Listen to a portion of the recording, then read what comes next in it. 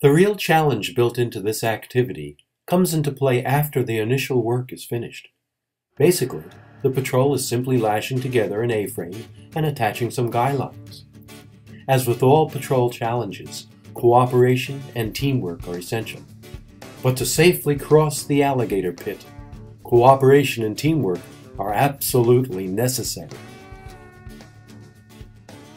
To begin, a shear lashing joins two spars together at the tips.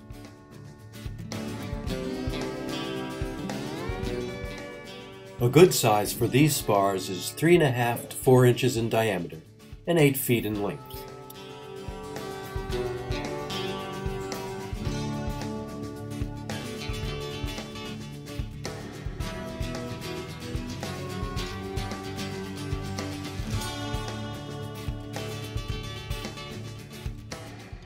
The legs are spread open and the bottom spar is lashed on with 2 square lashings.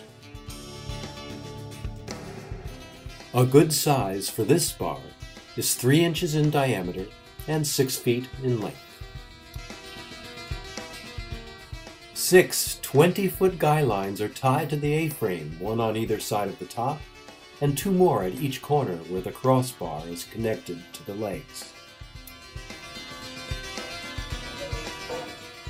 Once their A-frame walker is assembled, one scout climbs up. He must now cross the 15 by 15 foot alligator pit, relying only on his patrol to help him and keep him aloft. No patrol member may enter the pit, only the scout on the A-frame walker.